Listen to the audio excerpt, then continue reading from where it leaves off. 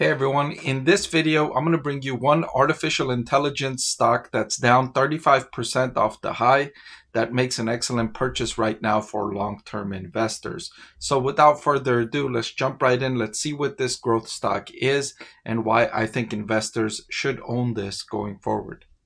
I want to thank the Motley Fool for sponsoring this video.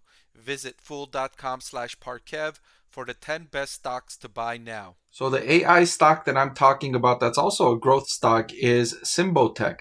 Symbotech stock price is down 35% off the high, and I think this is an excellent time to buy this stock on the dip. So let me share with you a few reasons why I think that's the case.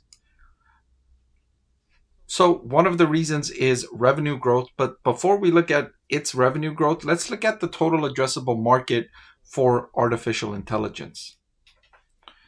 According to Statista, the total addressable market for artificial intelligence is expected to grow to $1.85 trillion by the year 2030.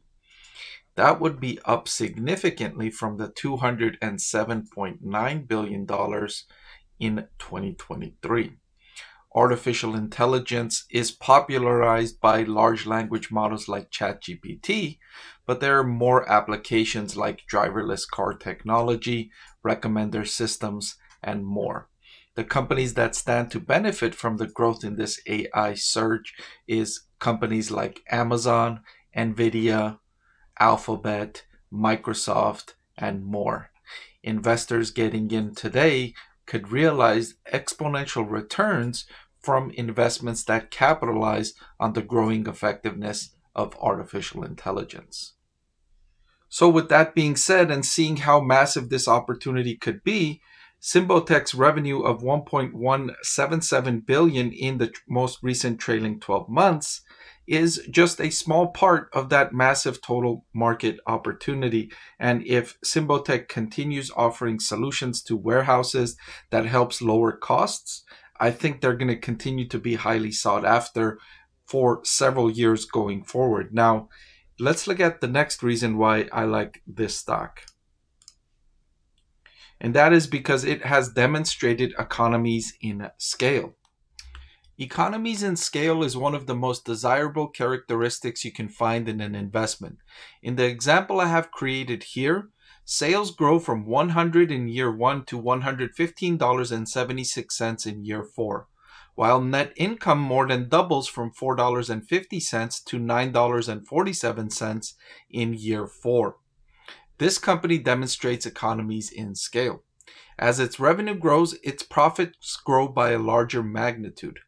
Not every company can achieve this kind of effective growth. Here's how it works. This is a typical categorization of an income statement of a publicly traded company. Cost of goods sold is what's called a variable expense. That means cost of goods sold is connected to sales. Other expenses like interest, general and admin, and depreciation are not connected to sales. You can see here depreciation stays the same at 25 whether sales increase or not.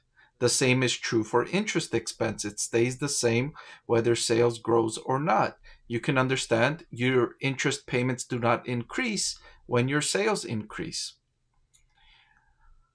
Overall, businesses typically have a mixture of fixed expenses that are unrelated to sales and variable expenses that are. When sales increase, the business leverages those fixed expenses, as we see in this example, and profits grow by a larger magnitude than the increase in sales. So now that you understand how important economies in scale are, you can see Symbotech's operating profit margin has increased from negative 50% all the way up to negative 18.97%.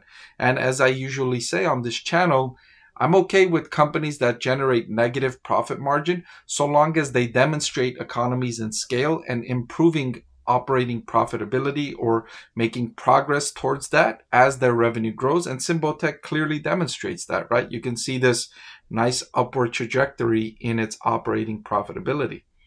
Furthermore, analysts on Wall Street expect that Symbotech will increase its revenue by another 45% in its fiscal year 2025, after growing another 48% in its fiscal year 2024, followed by 2 years of over 40% revenue growth.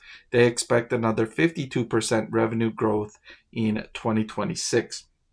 Those increases are expected to fuel surging profitability for Symbotech, with expectations of earnings per share of 2 cents in the fiscal year that ends in September 2024 and soaring up to 60 cents in 2025 before jumping to $1.04 in 2026.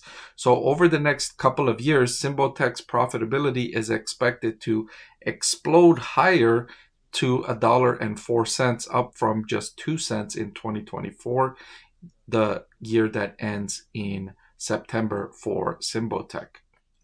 Along with growing profitability, the company is demonstrating increasing cash flow from operations to sales. After hitting negative 25%, its 19.61% was a significant improvement. It's now generating positive cash flow from operations, meaning the business can be self-sustaining from here on out because its cash flow from operations is solidly positive. Furthermore, it's making improvements in profitability, which is going to lead to increasing profit margin and cash flow from operations going forward. Finally, let's look at valuation. Symbotech is trading at a price to earnings. The price to earnings ratio is an important financial metric I use to determine which stock is more expensive or if a stock is too expensive. Let me show you this example here.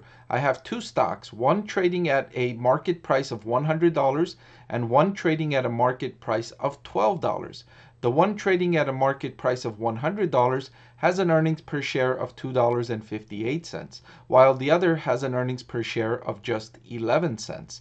When we look at their price to earnings ratio, the one trading at a market price of 100 is trading at a price to earnings of 38.76, while the one trading at a market price of $12 is trading at a price to earnings of 114. So in this example, the one trading at a market price of 12 is actually more expensive because I'm paying 114 times earnings to purchase this stock.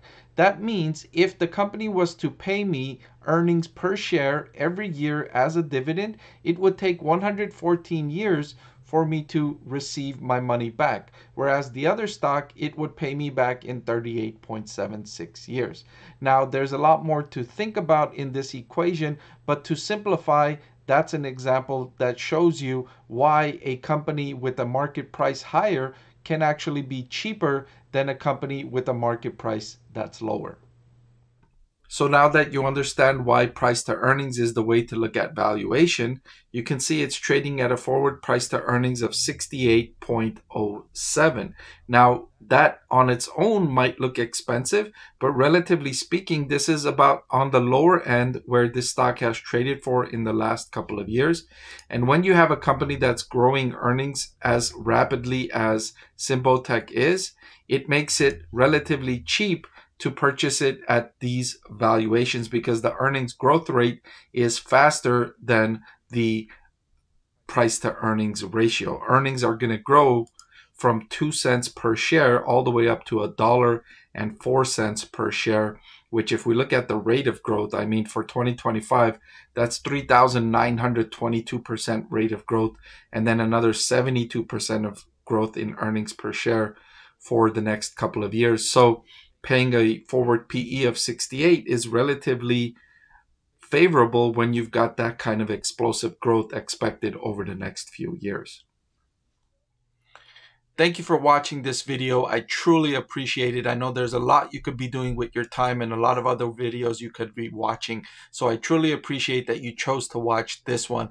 If you want to see more videos just like this, hit the subscribe or the like button. They'll both help me make more videos just like this one. Thank you again.